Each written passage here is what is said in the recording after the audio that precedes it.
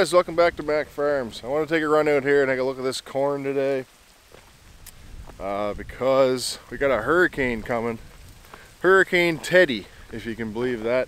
I guess they ran out all the good names, now they're moving on to the pet names like Teddy and Fluffy and Whiskers and shit like that. So anyway, Hurricane Teddy is coming, and I just wanted to take one last look at the corn just in case anything were to happen. You know, last year we had Hurricane Dorian come through and that hit us pretty hard on the rest of the farm. The corn got a lot of like the leaves were damaged in that, but not a whole lot of it got knocked down, so we made out pretty good that way, I guess.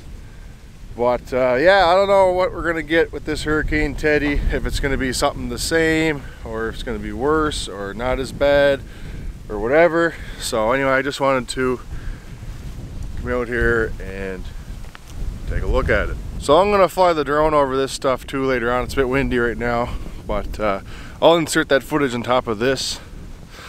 But anyway, this is the first field here that we planted. It's looking pretty good. A lot of damage from the crows on the ends and the sides that are open and exposed. You can see that.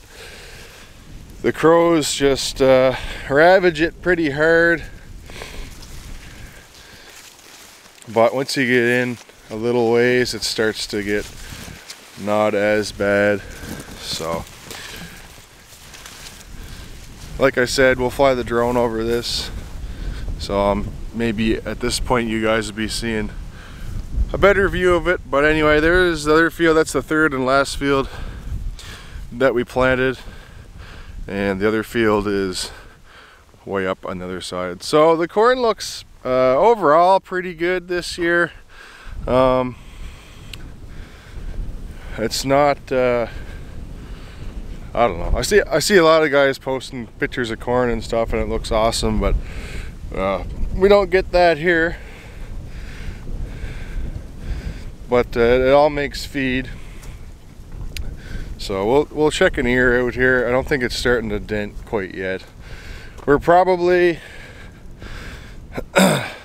well, it's near the end of September, I guess, but it's probably 3 weeks or more away from chopping it. So I'm gonna grab an ear and I'll meet you back at the rhino there.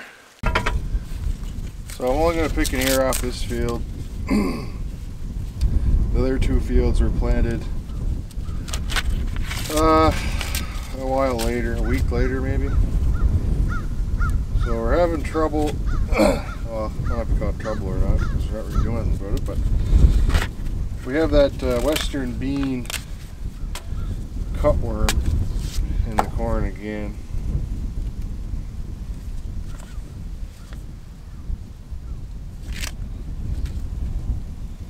Hey, it's starting to dent.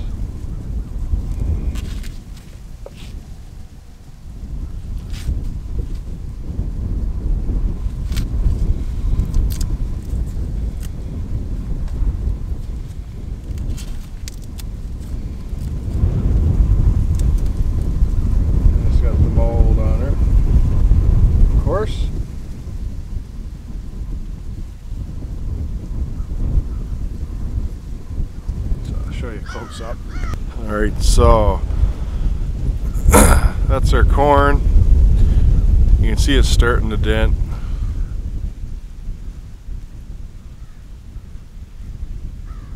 And you can see all the damage from the worms getting into it and that. So we have the corn tested, of course, and there's the worm right there. Look at it.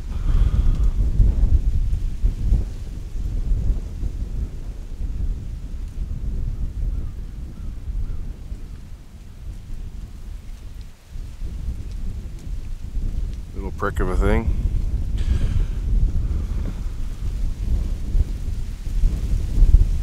And there's the end of her for the people that are amused by that.